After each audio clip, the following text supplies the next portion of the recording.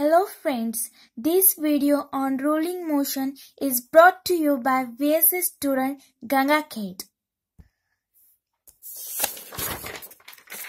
Now, we will talk about a very specific type of rotational motion that is known as rolling motion. So, what is this rolling?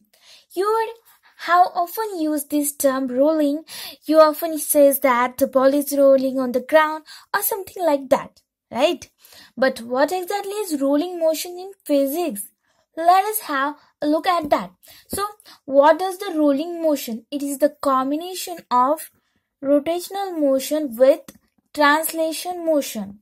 So, when we talk about rolling, it is not only rotation, but it is a combination of rotational motion with translation. Right?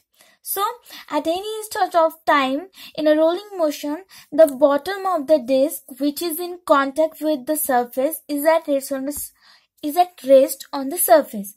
Now, if an object is in rolling motion, for example, let us look at this surface and let us suppose we have this disc. So, when it rolls on the ground, what you see? Because there is rotational motion involved.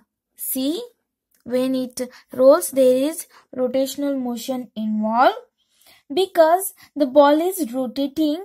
Thus, at the same time, the ball is moving from one point to another when it rolls. So there is a translation motion also.